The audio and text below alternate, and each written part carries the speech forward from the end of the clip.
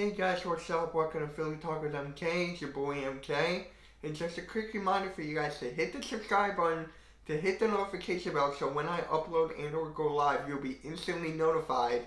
And for you guys to smash the like button, so this will go out to more Philadelphia sports fans and to broaden the audience. And also for you guys to follow me on Twitter and Instagram, as you can see down below in the description.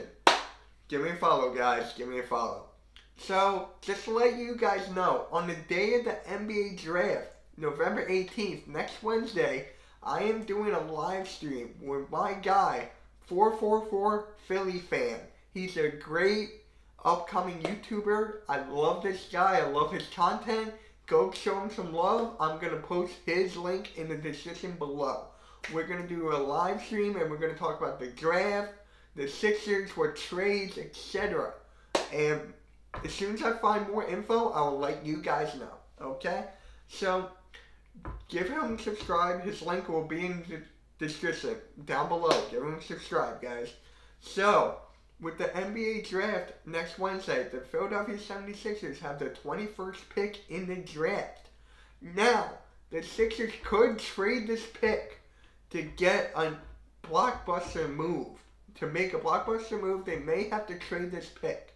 But if they do not trade the pick with the 21st pick in the 2020 NBA draft, the Philadelphia 76ers should select point guard out of Stanford, Tyrell, 6'3", 160 pounds.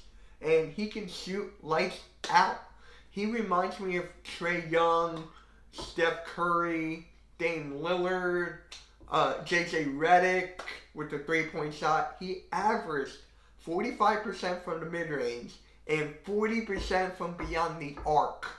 I love that. I love a player who has confidence in his shooting ability.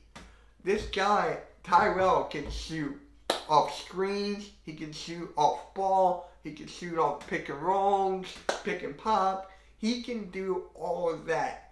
And he will be perfect for off the bench. Not in starter, but maybe it's a sixth man to give her a scoring punch for the bench. Because he averaged his freshman year at Stanford 15 points, 5 rebounds, and 4 assists. I'm going to repeat that again. 15 points, 5 rebounds, and 3 assists. Okay? He can get those boards when we need them. Out of a point guard, that is huge. That is a big thing for a point guard to get those boards and help go the other way to push the tempo. And now, speaking of tempo, Tyrell can find the open man off the screen, on the fast break. He can find the man anywhere. He has the best IQ in this draft. Tyrell scored like off the charts when the teams gave him like this test of basketball IQ. He scored off the charts. I love that.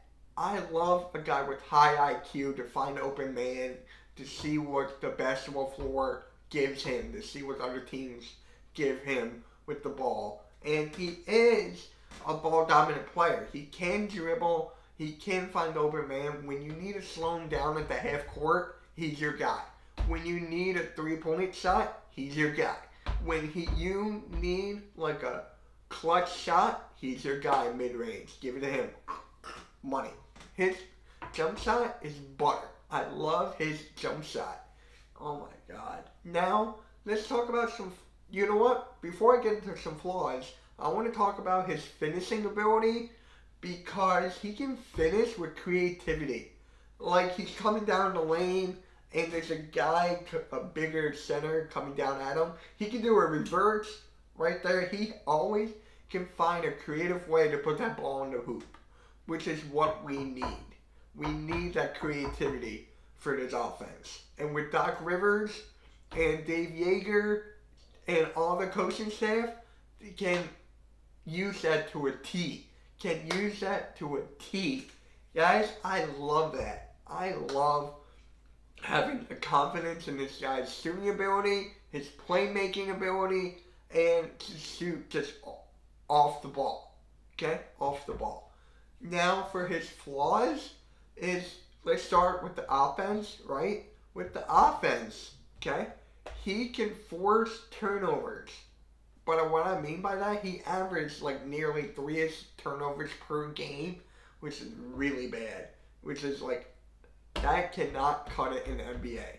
But he can grow that over time with his game. So that's not a main concern for me because it's a rookie. A rookie can make mistakes from time to time again.